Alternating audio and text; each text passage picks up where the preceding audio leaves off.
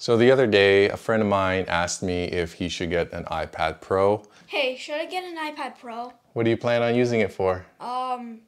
Playing video games, And? writing or watching YouTube, And? um, Programming. programming. No. So that's the answer.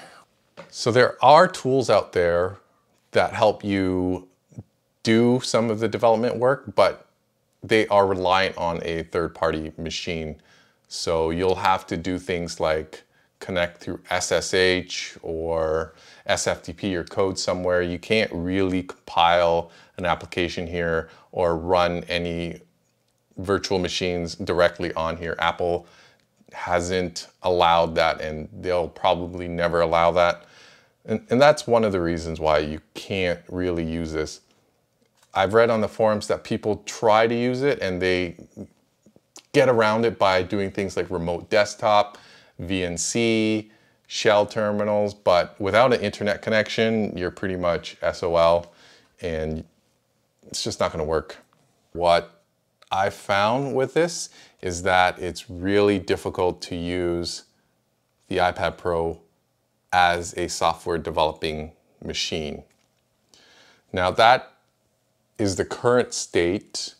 There are rumors that Apple may bring Xcode into the fray, but what that means is that it's probably going to be targeted at developing Apple applications. So iOS, iPad, maybe macOS, but you're not going to be able to most likely develop a web application, spin up Docker containers, JVMs, and run those types of applications.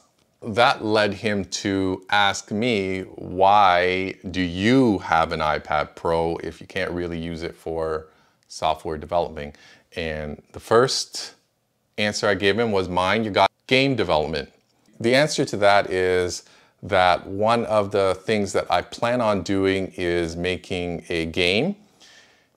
And one of the aspects of making the game is all the game art on it. While I'm not an artist per se yet, the iPad Pro does have a pencil and it allows me to do things like sketch pixel art, draw notes, just do game concept designs. And the goal is to have my art be in the game, or try to. If I suck too much, we'll end up hiring an artist anyways, but that's the aspiration. It's to have my art in the game. Game development itself, or just developing in general, I find it next to useless for that. Like I said, you can do things like tack on VNC, remote desktop, SFTP your code in, SSH in, but it's really just a terminal onto an actual machine that you do work on. It works in a pinch if you have internet connection and you really want it to work on a small screen.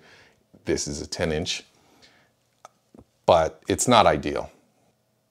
So from a developer's perspective, it definitely isn't a pro device. Having said that, it's a lovely machine. It's great as a tablet. The form factor fits so well in one hand. The pen charges right on there. I don't have to worry about another set of batteries. The battery itself lasts such a long time for the sporadic use that I use it as. I can pick it up, read a couple of chapters, watch a couple of YouTube videos. I even use it to take notes in Notability throughout the day, and the battery just churns. The battery just will keep on trucking. You're paying extra for the Pro tag, the higher refresh rate, the less bezels around the display. So to my friend who asked me if he should buy an iPad Pro as a software developer for programming, my answer to that is no. It's quite stupid to do something like that. It's just a glorified iPad that looks nicer and has a higher refresh rate. But you got money, you work hard, go for it, splurge. It depends on what you want. Software developing, nah.